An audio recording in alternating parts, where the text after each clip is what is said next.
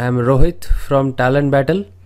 Before starting with the coding question, let's have a look for assessment instructions provided by the InfyTQ. This will help you to avoid unnecessary confusion. So you have to code your solution in the code panel provided by the InfyTQ. While doing that, you can refer to the syntax under reference document section and using the sample input data provided with the question for testing the code is allowed. For testing more scenarios, you can use your own input data. You have to save the code before switching to another question. And to execute the code against a set of sample test cases, you have to run the code. While submitting each hands-on question individually for it to be considered for the final evaluation, and only run and save, do not submit your code for final evaluation. So you have to explicitly click on the submit button so that your code will be submitted for final evaluation. Let's move on to the problem statement that we will be going to discuss in this video. So this is the problem statement that we will be discussing. Given a non-empty string containing only digits. Okay, so what is given in this problem statement? We have given with a non-empty string which will contain only digits. What we have to do? We have to write a program to return an array. So we will be returning an array as an output based on the below logic, right? So what are the logic statements they have been provided? The first one, identify all possible substrings of digits which are pronic numbers. So we have to identify all the possible substrings of a digits which are pronic number. Okay, so we have to see what exactly a pronic number is. Then store the identified pronic number by arranging them in ascending order and removing the duplicates if any. And the third logic statement is, if no pronic numbers can be identified, then you have to return -1 or an empty array. And the note is also given that 0 is not considered as a pronic number. Okay, so according to this logic statements, we have to generate a program in Python that will return an array based on the given identified logic statement. The sample input and output is also given. So we'll first see the logic of this program and then we will move to the actual code execution. Now first start with the what are pronic numbers. So before solving this particular example, we need to first identify what exactly a pronic number is, right? So pronic number is the product of two consecutive numbers, right? And they are of the form n multiplied by n plus 1. Say like for example, if I am representing 12, so 12 can be represented as 3 multiplied by 4. So 3 is my n value and 4 becomes n plus 1. And the product of these two will give me the pronic number, right? Similarly, 2 is also a pronic number because I can represent 2 as 1 multiplied by 2, where 1 is my n and 2 is n plus 1. So two consecutive numbers and the product of these two consecutive numbers will give me the pronic number, right? For example, if I take a non-pronic number, say for example 36, right? So 36 can be represented as 6 multiplied by 6, right? So 6 and 6 are not two consecutive numbers, so that cannot be considered as a pronic number. Or otherwise I can represent 36 as 9 into 4 or 4 into 9. So that is not again the consecutive numbers. Again 12 multiplied by 3, this is another representation.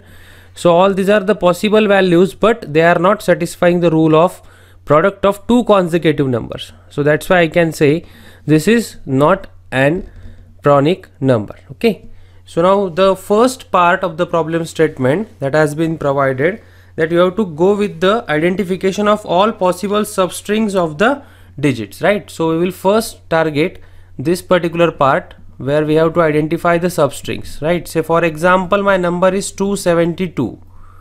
So what are the possible substrings that I can have? Say like 2, 7, 27, 72 and 272. And out of this I have to identify the pronic numbers, right? So what are the pronic numbers? 2 is the pronic number. After that 72 and 272. These three are my pronic numbers, right? Because I can represent 2. We have already discussed it, that 2 can be represented as 1 multiplied by 2. 72 can be represented as 8 multiplied by 9. And similarly 272, right? So in this way these three can be the pronic numbers, right? So you have to apply this logic. Now to identify the substrings, what we will do, we will have the identification of the numbers, right? 0, 1, 2, and we will utilize the range value for j or for I, which will work on the length of particular string, right? Length of string. So this will be my input string. I will be considering, say for example, this is my int string, which is coming as an input. This is my input string, right? And I will be applying the logic of identification of substring by taking slice of my I to j plus 1, right, up to this particular, and I will be applying this on my input string, right? So this will give me the particular substring, and I will store the result of this into the particular substring values.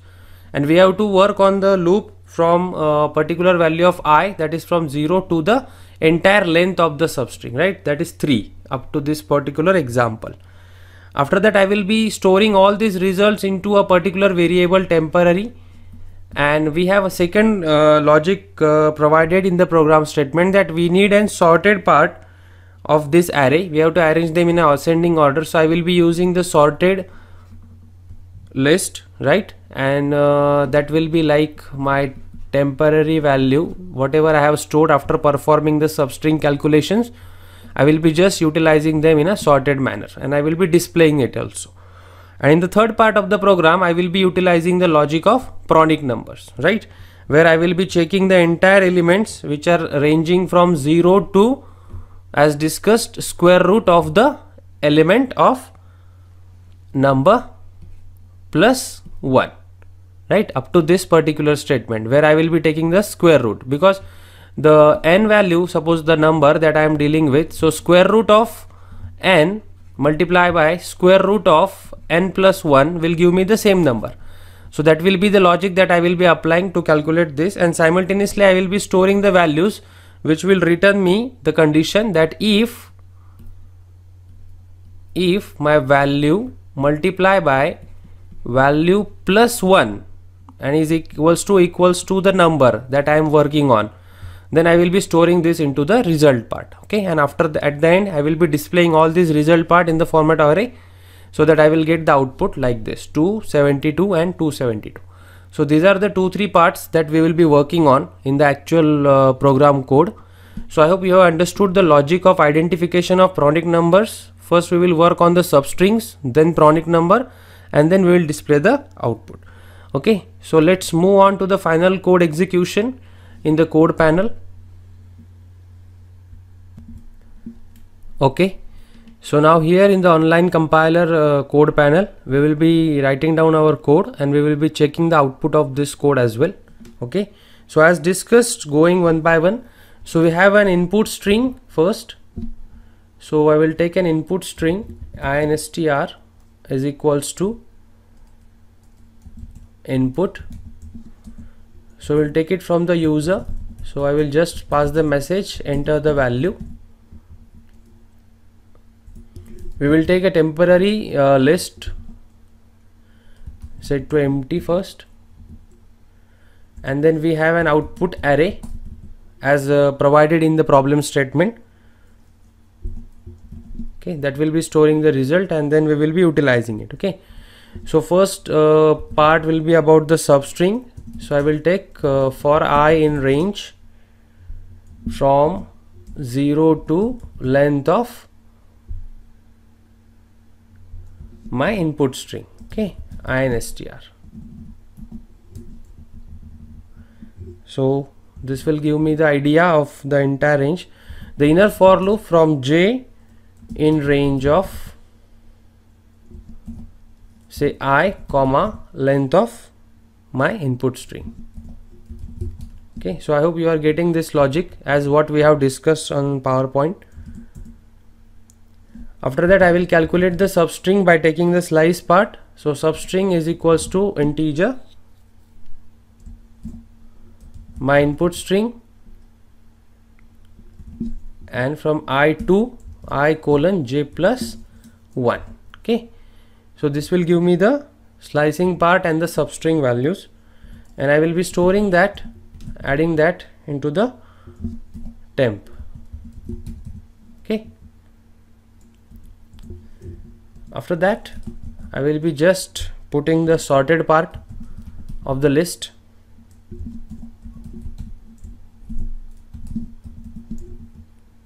Temp. Now I want to display this as well as provided in the output, so I will be just displaying the part of this link substrings, I can say comma temp. So I will be just displaying the values. Now coming towards the logic of pronic number. Say for example we take a number which is a part of substring, right? Because from that substring we have to identify the pronic number.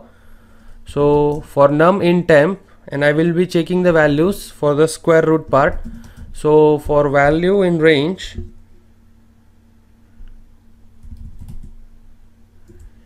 from 0 to, as discussed, square root, and this square root will give me double value, so I have to make it to the integer. So math dot square root of number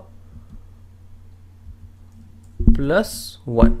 Okay, now as we have used the square root functionality, I have to import the math file as well in my program. So I will just modify the code and I will have import math in my program. Okay, so for this particular function. So after that I will apply the logic of pronic number. So if val multiply by val plus 1, and if it is equals to the number that I am working on, then I will be just putting this in my actual result.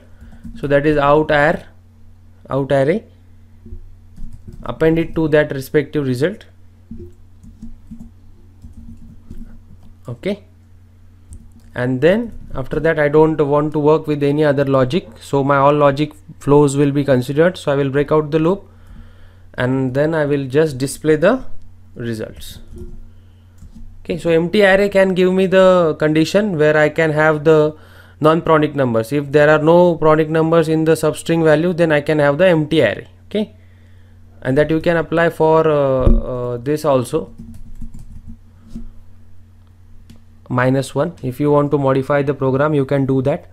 Okay, so now what I have done here is I have just displayed the results what I have received from the logic of pronic number.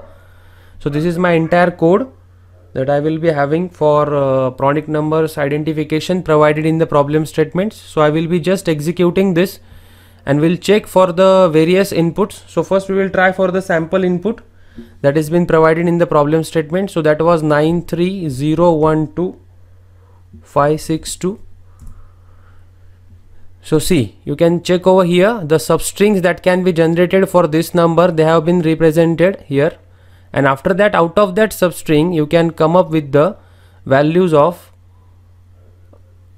pronic numbers, right? So now there was a note mentioned in the program that 0 is not considered as a pronic number, so we have to just slightly modify our condition of for at line number 17. So instead of taking from 0, if I take it from 1, then you can have the elimination of this 0 which is non-pronic number. Okay, so I will be just executing it again. So for the input 93012,562, I will get the substrings and the 0 is eliminated, and out of this substring 2, 6, 12, 30, 56 and 930 are my pronic numbers, and you can check all of them are even one. Okay, so in this way you can execute it. Now we will check another input. Say for example it is consecutive 1, 2, 3, 4, 5, 6. So you will have the substrings first and then you will have the pronic numbers, that is 2, 6, 12 and 56 from this particular number. Now we will check one input where the pronic numbers are not possible. So it is expected that you will get an empty array substrings is possible, but the pronic number array will be empty, right? Say for example, the input is 7135435. So you can see here the substrings are generated, but the pronic array is empty. Okay, so it means that you can modify the code for representing -1, but this will work as provided in the logic. Okay, so this is the case that my pronic number logic can be executed in Python. Okay, so I hope you have understood the final code and the logic that we have discussed about the pronic number as far as the problem statement is given. So for further updates, do not forget to subscribe our channel, and also you can join our WhatsApp and Telegram group for off-campus updates. Thank you.